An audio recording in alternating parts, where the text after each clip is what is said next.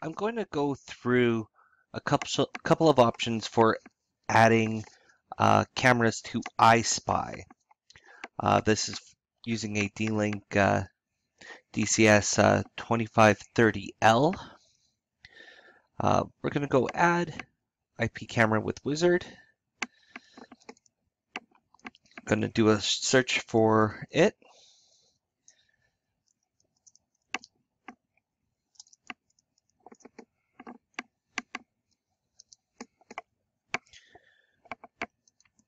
Oops, that's the wrong one.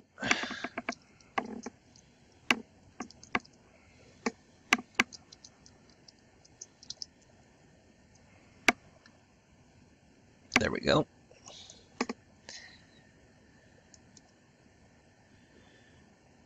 Put in username and password for the webcam, IP address, and it'll come up with the feed. This is default JPEG feed.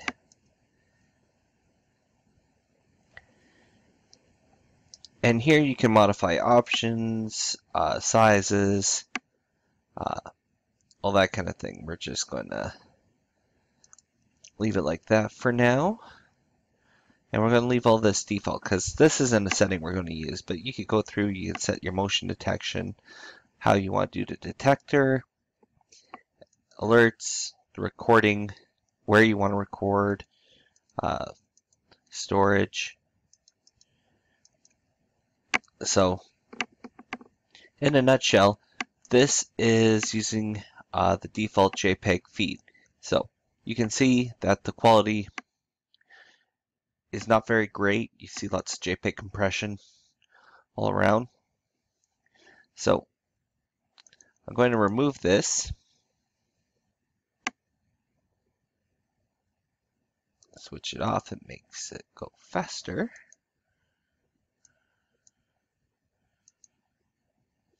Okay, so what I'm actually want to do is a much higher quality stream. And in the in my blog post, I've pre-configured the RTS streams for 1280 by 720. And it's a constant bit rate of 1 megabit per 1 megabit for a constant bit rate. So I'm going to add the camera. I want to do VLC plugin.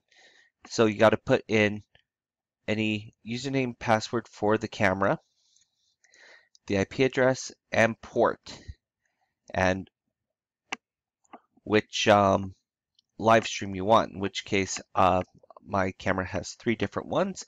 So I'm going to select live 1, but I could select 2 or 3.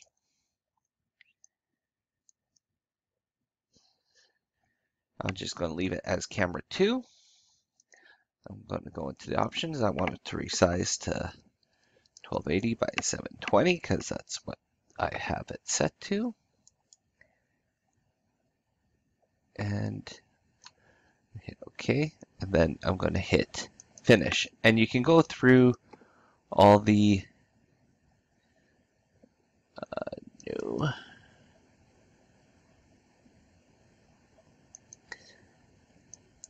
So here it is right here.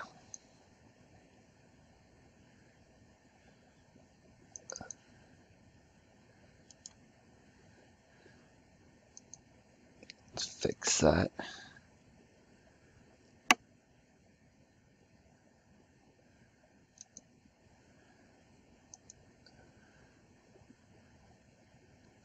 Now this is running on a Windows 8 VM.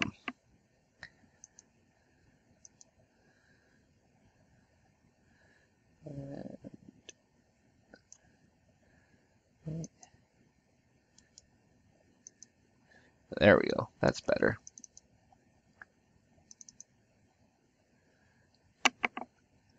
So you can see the quality is much better. You don't have the JPEG compression. I can actually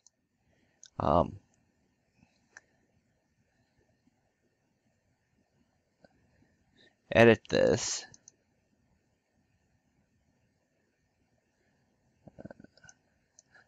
So let's go to live stream 2.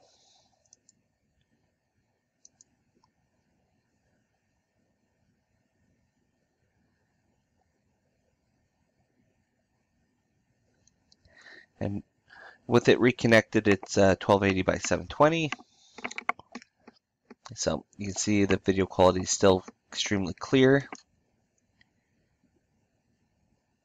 And that's what we're going to use for recording. And you'll note that the frames per second is up to 7 frames per second, as before it was about 1.12 frames per second.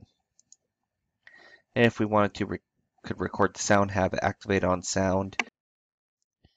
And in here, for the camera, when you go to edit, you can define the storage. You can define the storage directory, storage management. If you want to keep it for a number of days. Upload it to the server, save images, how you want to do the recording.